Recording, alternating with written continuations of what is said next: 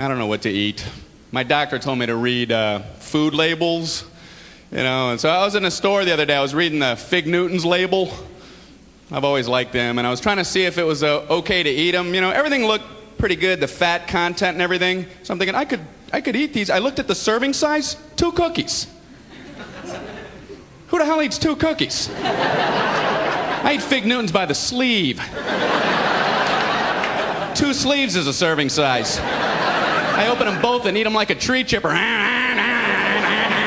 Fig Newton shavings coming off the side. Then I put a Newton catcher and I empty that bag out as a snack. What the hell are they talking about, 2 Fig Newtons? They're the size of a postage stamp. You want another one? Oh, I don't know. I've already had 2 whole entire Fig Newtons.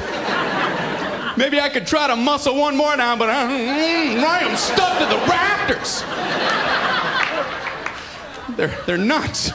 We got an ER here. We got a 3 Fig Newton eater.